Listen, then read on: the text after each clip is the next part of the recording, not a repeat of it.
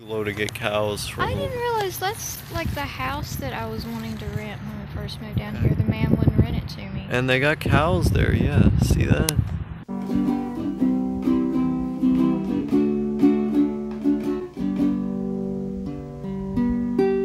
Genius, that's what it was called. It was good. It was good shit. So I've officially been on a Dumbphone for over a month now, and I can firmly and confidently say that I have made the right decision, and it's not one that I intend on going back on, because boy howdy, I am much less anxious since making this switch. I talked in my first video about flip phones and dumb phones, how they're less of a distraction, how they don't overwhelm you with features, how they're generally more practical to use for the things we actually need a cellular device to do. I was talking about the positives, but what I neglected to talk about, given that this much time hadn't passed, was the other mental health benefits beyond improving my attention span and making it to where I was less distracted when doing the things I needed to do.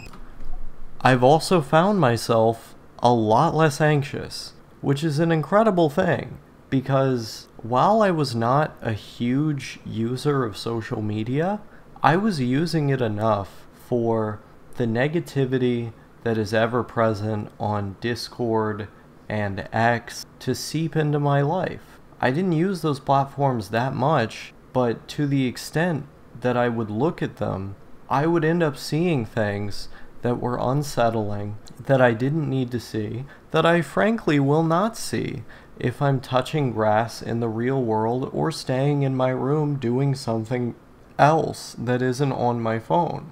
I found myself less anxious because when I used to get the urge to always be checking my phone to see if something happened on my YouTube channel or on my email or on Discord, I would most of the time not see something when I would get that urge and do that check. However, I would feel the urge nonetheless, and so I'd be doing it constantly.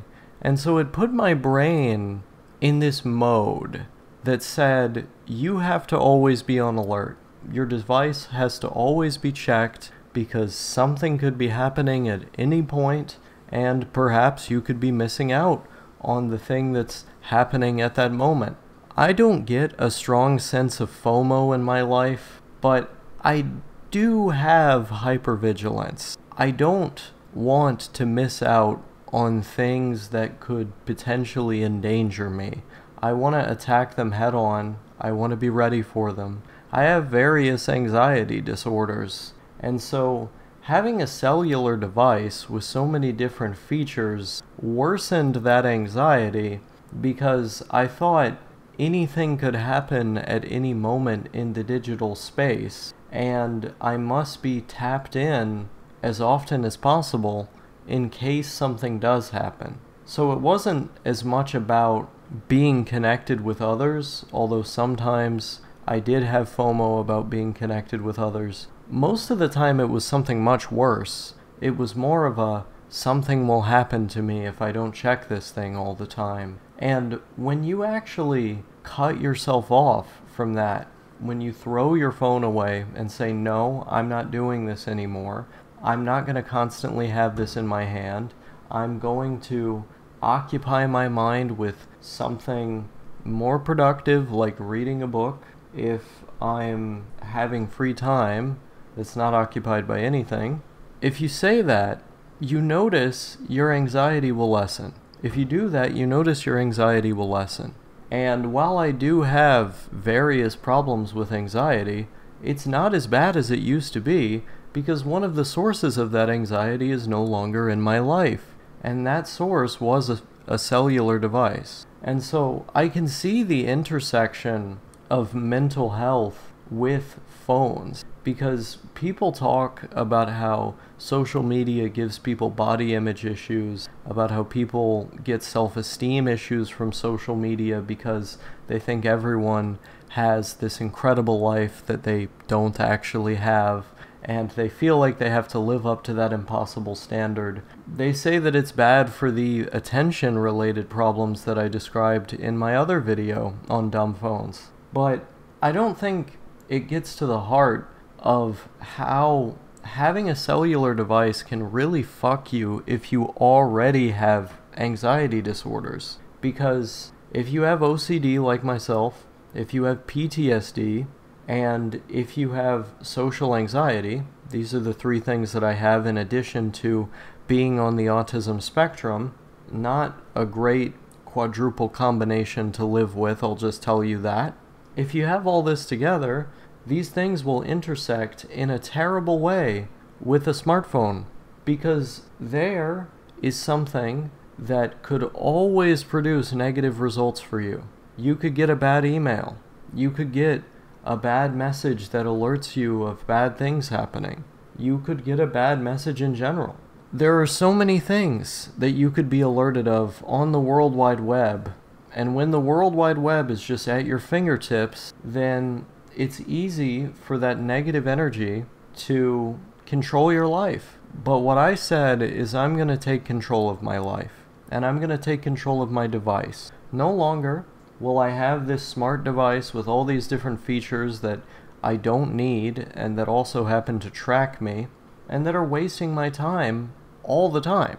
Where I once found myself scrolling through my phone in order to occupy empty space in my life, I am now perusing through a book or thinking about things. I'll think about things. I used to feel like I needed to always have noise playing in order to keep myself from being anxious. I couldn't spend quiet time alone. For the longest time I wasn't like this, but something changed when I entered early adulthood. Something changed where I didn't have my zen anymore, where I couldn't just lay around in the quiet and be at peace. I don't know what happened, but I think it had something to do with several very traumatic events that happened around that time that worsened my PTSD. To where now, and not as much now since I've been getting off the phone, but I still have this problem because it's not like it magically goes away. But nowadays, you know, since having had those experiences, I end up muttering to myself these various words that are incoherent. When I start getting anxious, I'll start screaming out in pain because a flash of something that happened to me will enter the front of my mind, and I'll just see it vividly and I'll get scared.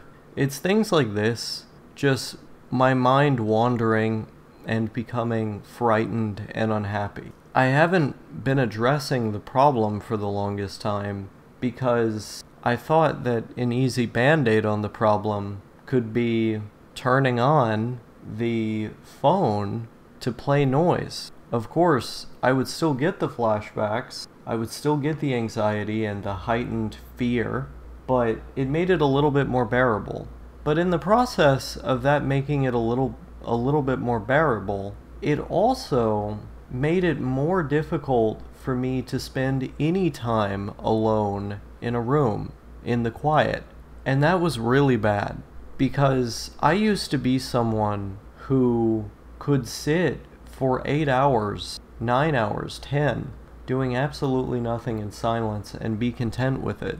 And then I developed this overbearing anxiety that smashed all that apart. I would still see remnants of that self in my life though. Like, for example, whenever I've had to be on a 7 or 8 hour plane ride, I've never listened to any music or anything like that. It's just like waiting for a doctor's visit. When I was growing up, you'd have to sit in the waiting room for sometimes 7 or 8 hours, and I didn't have any entertainment. I didn't have anything to do. I just sat there and let my imagination do the talking, and I was happy to do that.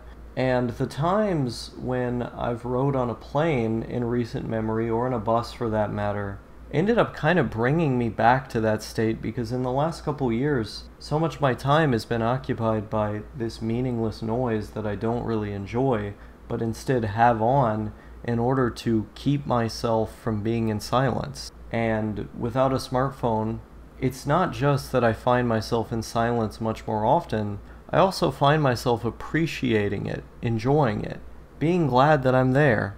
And that's how I used to be not so long ago. But I developed this addiction to the phone, and because of that addiction, all of these other problems I had ended up getting so much worse. They got so much worse because I wasn't addressing them, I wasn't actively engaging with my coping skills, I was leaning on this smart device that I didn't even like using, that was painful for me to use, that felt like it was actively making me more depressed, but I kept using nonetheless. I've broken that cycle, and I've become a much less anxious person because of it. Because of the fact that I'm not always checking the internet. Because of the fact that I'm spending more time alone thinking about things, reading books or engaging with my interests, trying to be at peace doing meditation. Meditation is very important. But the phone artificially makes it difficult to engage in. And after just a month of being off of that damn thing, I felt myself come back to a sort of normalcy. And it's been great for me, not just for all of these reasons, but also because it reminds me of someone who I used to be. I see my life in many different eras, but one of them is the pre-phone era and the post-phone era. After being 16 for a bit, I got my first ever smart device, my first ever smartphone, and prior to that, a lot of what I did was play video games, browse the internet on the computer and try to make up my own fun there, or I just went out into the woods and I would go on other people's property and try to make my own fun by playing with sticks or building things or finding animals. A lot of it was nature stuff, but you had to make a lot of things up as well. Your imagination had to be active. And I've been feeling myself closer to who I used to be since getting rid of this thing. Because after I got it, more of my life ended up just being hunched down in my chair, looking down at that goddamn phone. And when I go outside, anywhere, that's all I see. It's a bunch of people hunched down, looking down at their goddamn phone. And when I go outside without mine, I end up having to look at other people and to look at my environment around me, instead of instinctively pulling it out in order to not have to look at anybody. Since getting rid of my smartphone, I've realized just how uncomfortable it makes me feel to look around and see that there are other people even there. I never want to look directly at anyone. I always want to have my eyes positioned somewhere as far away from other people as possible. I look out the window when I'm in a bus or on a tram, and I knew that I did these things, but the smartphone gave me a convenient excuse. Oh, I'm not doing these things because I'm so uncomfortable here. I'm doing these things because I'd really rather look at my smartphone. But no, when I go out, I'll use that device as a comfort object because I'm so uncomfortable around other people, because I'm so uncomfortable being in public. And then you've got to ask yourself, if you're in that situation, why? Why do I feel this way? Why am I having this response, and how can I address it? For me, the first step to addressing that was actually getting rid of my smartphone, because no longer was I leaning on this physical device that's socially accepted to look down at in public, that's socially accepted to always be on and not be paying attention. All of a sudden, I had to pay attention, because the world and I were there, with nothing standing in between us. In this case, the phone was metaphorically standing in between us. And if that makes me uncomfortable, if that makes me scared, as it does, I gotta own up to that reality, and I gotta face it. I've got to do better if I want to feel better. And doing better is not going to look like leaning on a smart device. Doing better is going to look like going out into the real world and getting experience and doing better and being a person who is comfortable in that social environment with strangers. That's where I want to be, and it's become readily apparent to me that that's not where I'm at because I got rid of this phone, and now I have to be out in those places and be as uncomfortable as I am. So that's the 1 month update on living with a dumb phone. I would call it a success. Major improvements to my mental health, and there's going to be more improvements to be made because I know in no uncertain terms where my weaknesses lie.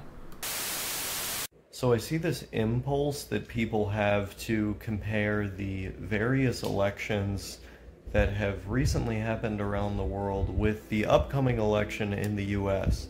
I think that's a terrible idea for two main reasons. Because the elections that are focused on, the Argentinian one and the Dutch one, are about two very different regional issues that are plaguing those places that have virtually nothing to do with the issues going on in the US. Namely, inflation. In the Argentinian example, they have over 140% inflation, and they are reeling from a persistent economic crisis that's been going on for like over a decade now. In the Dutch example, you have virtually unmitigated, unrestricted immigration from Islamic countries that is leading to a feeling of unsafety among LGBT people and women. These things that many of the people from those Islamic countries are doing are leading people in the Dutch population to feel as though they're unsafe and that their society is becoming increasingly less tolerant in spite of the fact that they're a country that has modeled its national identity around this broad notion of tolerance.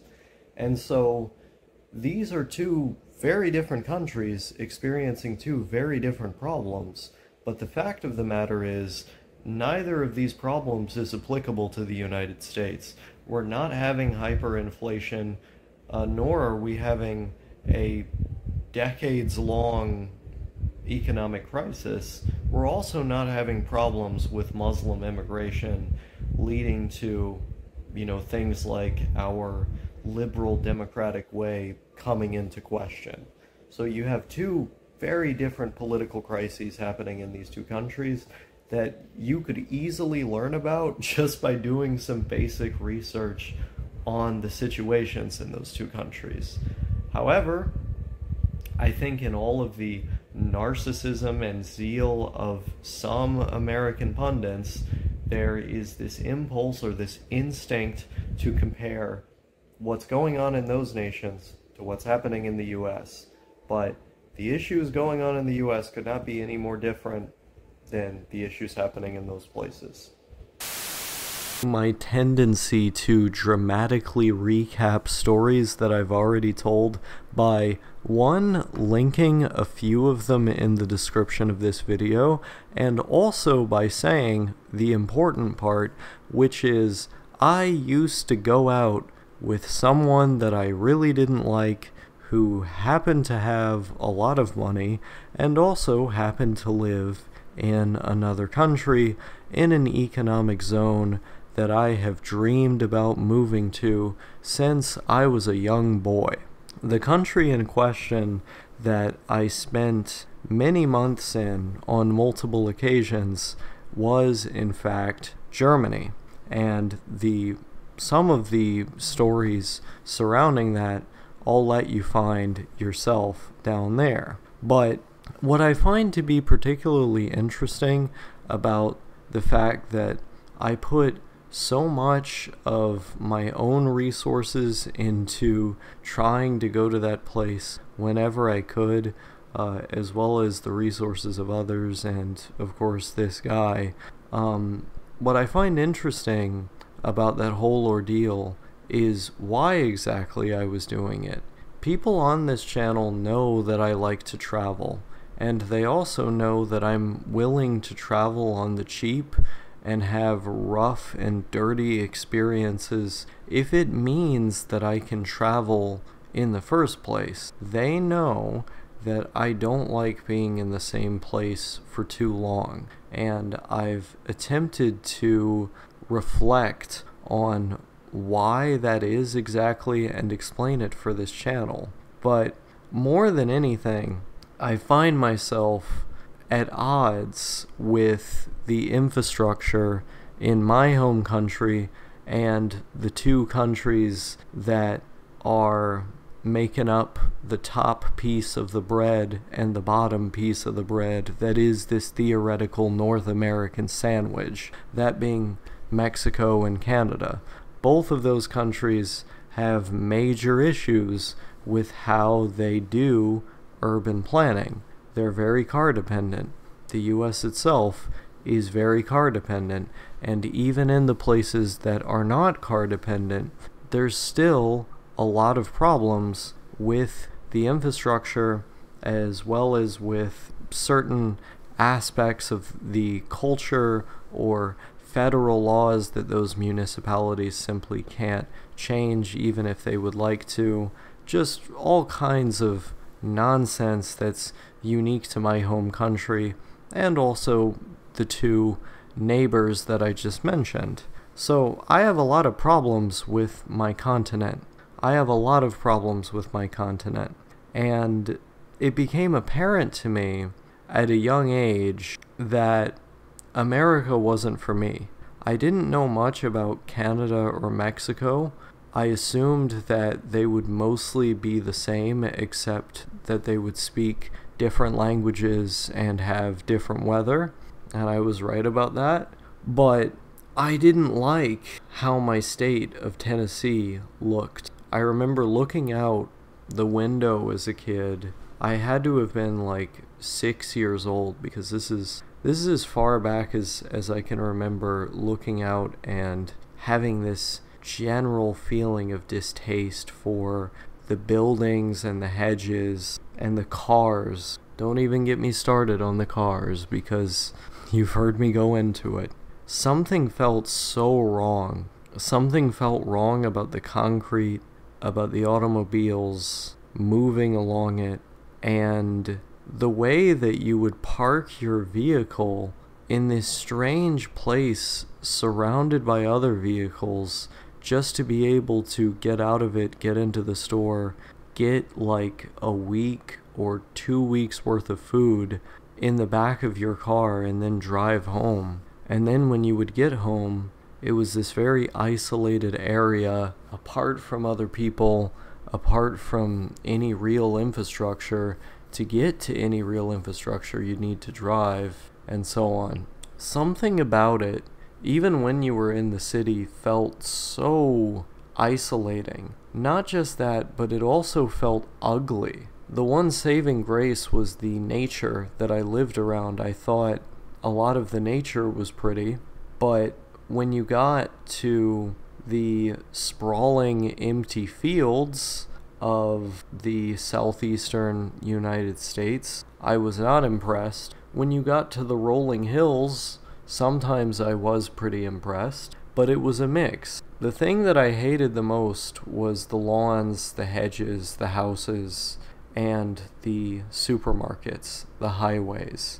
Being around these things, or riding around these things, felt like this oppressive experience for me. I didn't like the idea of driving, and I certainly didn't like riding in a car, but more than that, the infrastructure that required a car to facilitate movement at all, it just looked so ugly to me.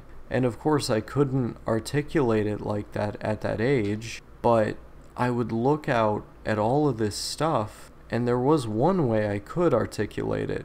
It was with the word ugly. Ugly. And I said this to my parents at the time. Why is it so ugly? Why is it so ugly? And as far as I remember, there wasn't much of a response. I mean, they were attempts at responses, but it seemed like those around me didn't quite understand what I understood. And so I felt really alone growing up for a plethora of reasons, but I think one of the top three had to have been how alienated I was by the outside world, by the way in which the outside world was built, the infrastructure, and so on. It was alienating for me because something about it just didn't feel natural for me. Something about it just didn't click for me. Something about it felt so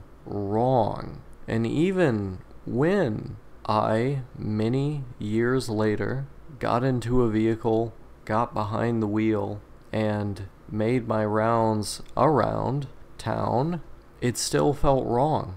Deeply, deeply wrong. I felt alone when I was in my vehicle. I felt alone when I would go home. And I felt alone when I looked around the endless gray nothing which made up the strip malls that I would get my groceries from. Something about it felt so wrong. And something about the hedges, the lawns, the single-family homes that are somewhat spread apart from one another, but nonetheless standing in lockstep. Something felt wrong about those too. And this is a sense that has only become more prominent in my life as I've gotten older. I've continued to feel this sense of alienation, but it didn't feel like something that was fully tangible for me to understand until I actually went to countries that organized their infrastructure differently.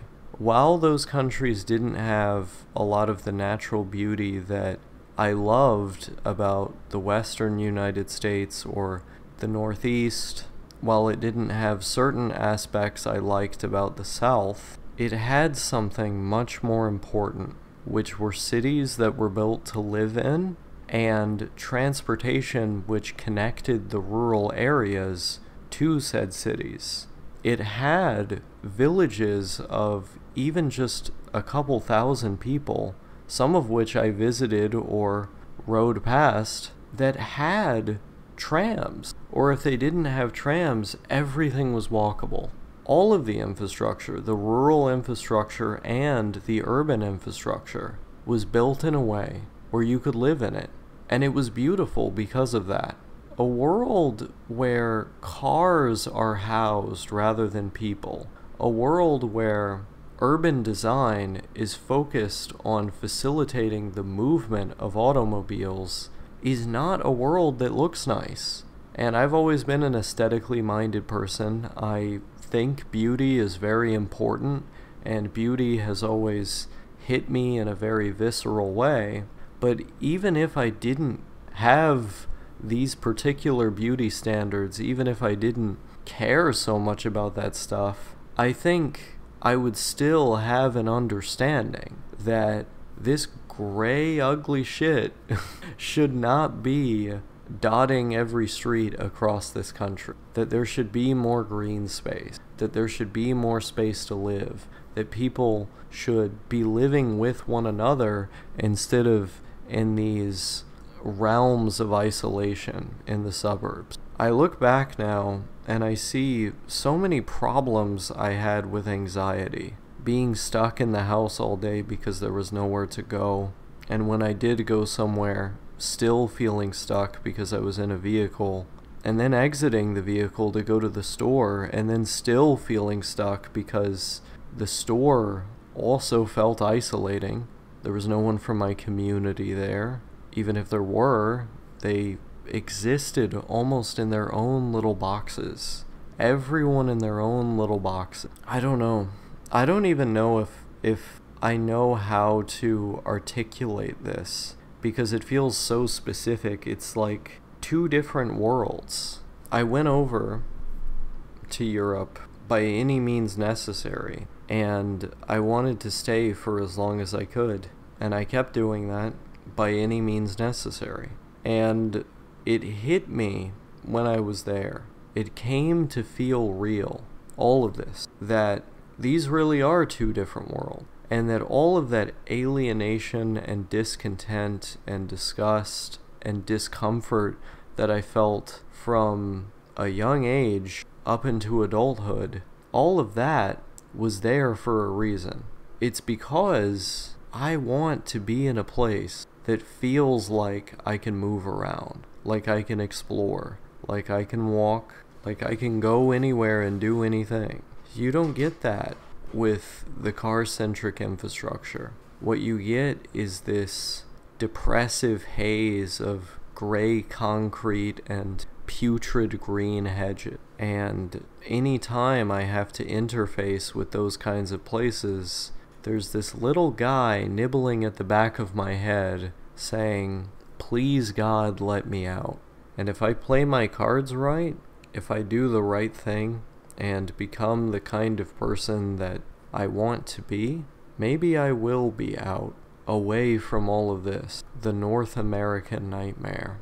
Starting to wonder if I'm potentially addicted to anxiety.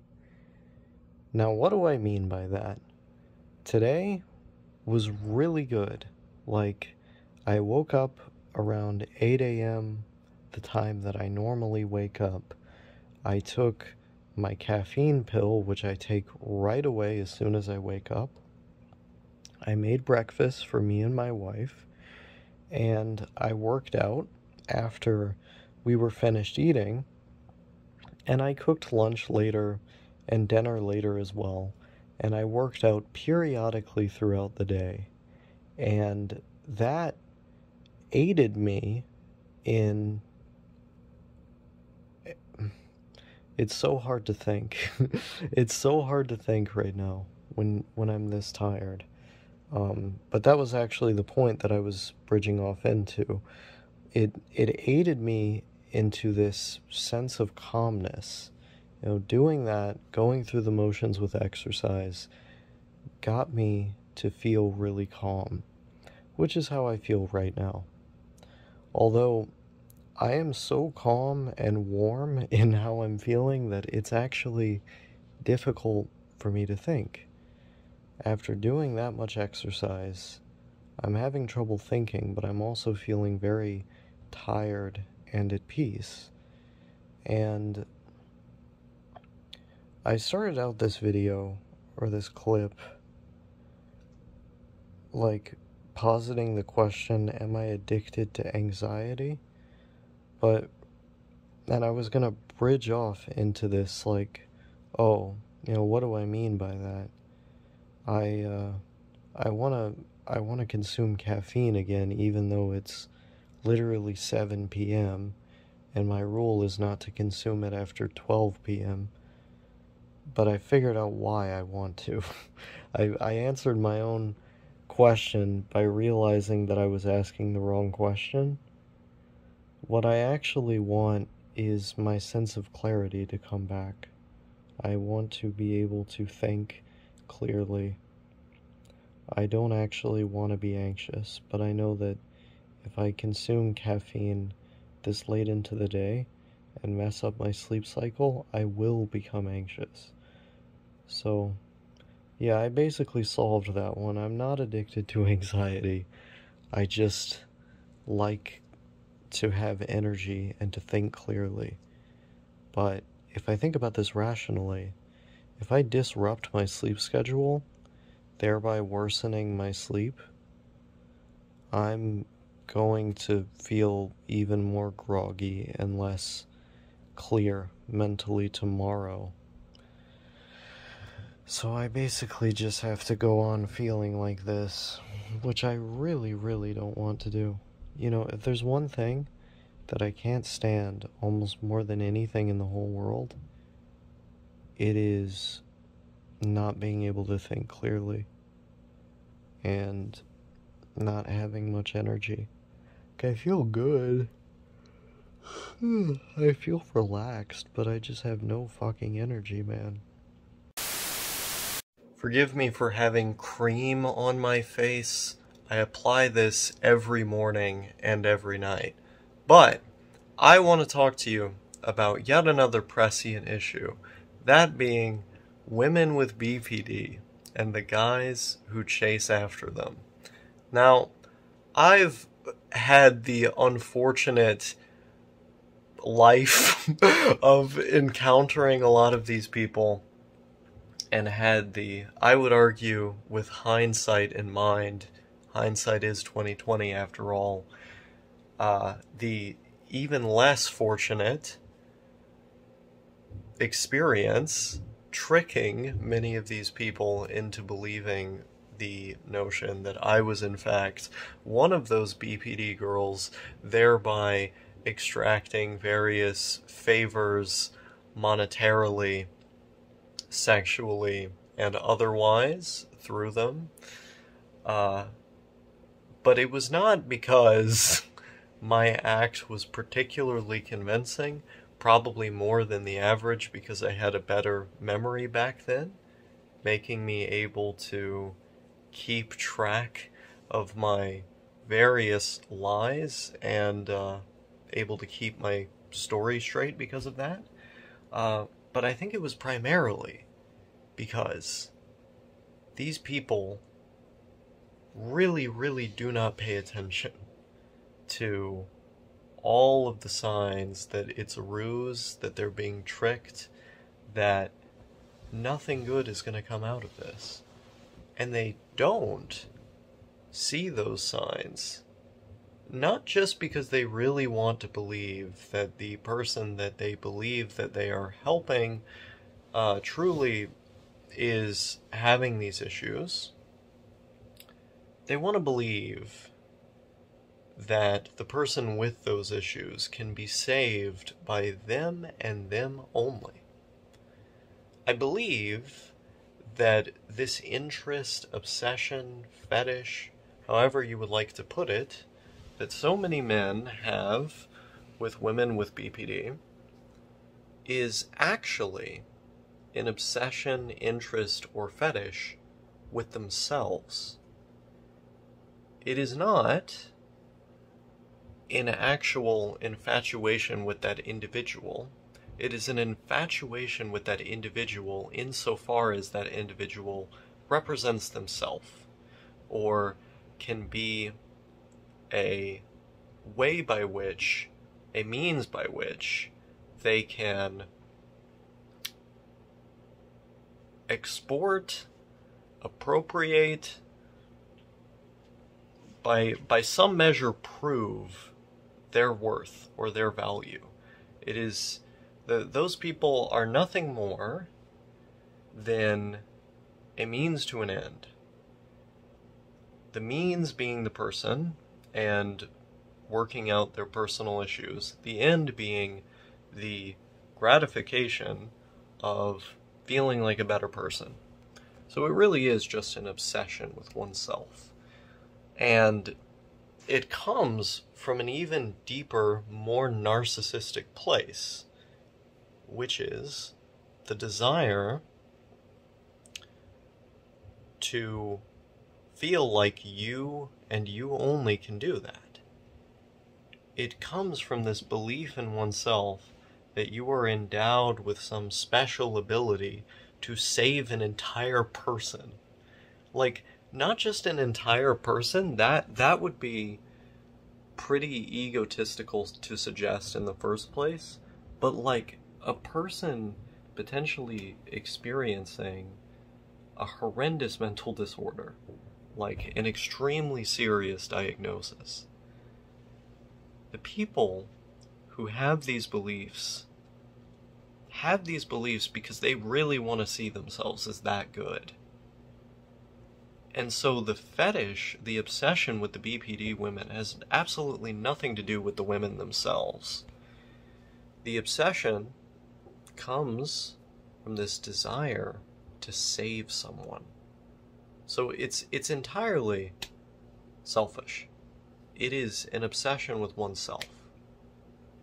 Real love, even just real infatuation, tends to come from the most authentic appreciation of one's faults, one's positive attributes as well, and a sincere desire to see that person grow, improve, and live a happy life, even if that means taking the great sacrifice of removing yourself from that person's life. That's what real love looks like. It is an understanding that that person's happiness is your happiness, even if it means in the short term damaging oneself through loss, heartbreak, abandonment, and so on. But these people don't conceive of love in that way, even if they think that they do.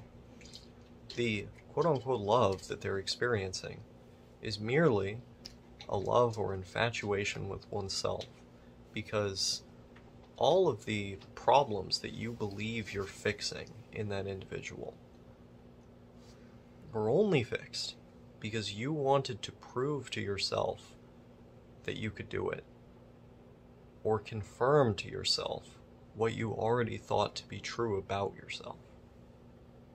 It's a narcissistic endeavor.